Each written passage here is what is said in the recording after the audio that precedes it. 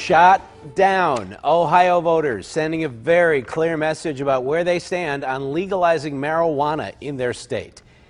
Good evening. Voters in Ohio gave a resounding no to legalizing marijuana for both medical and recreational use. And here in Pennsylvania, people have been watching closely to see what our neighbors would do. Amy Wattis is live in Steubenville, Ohio tonight. Amy.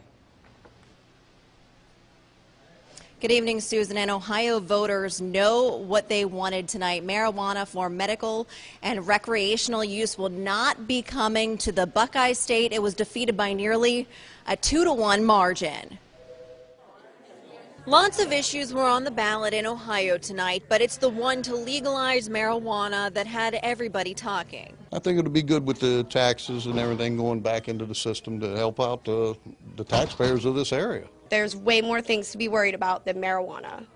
That's how there was no question about it. I was voting for it. But despite what these people think, the results show that the majority of Ohio voters said no to weed. I don't think it would be a good thing for our town. Would it be better for society as a whole or worse? I don't know. It's a tough issue, but I voted no.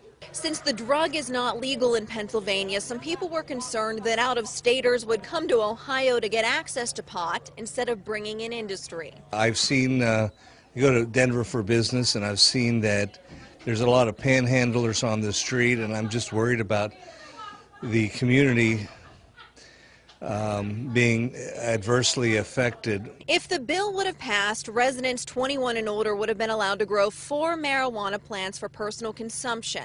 The referendum would have also limited commercial sale of marijuana to 10 local farms. Because there are more people out there smoking cannabis than what people know. Right now, if the kids want it, they're going to get it anyway, one way or another.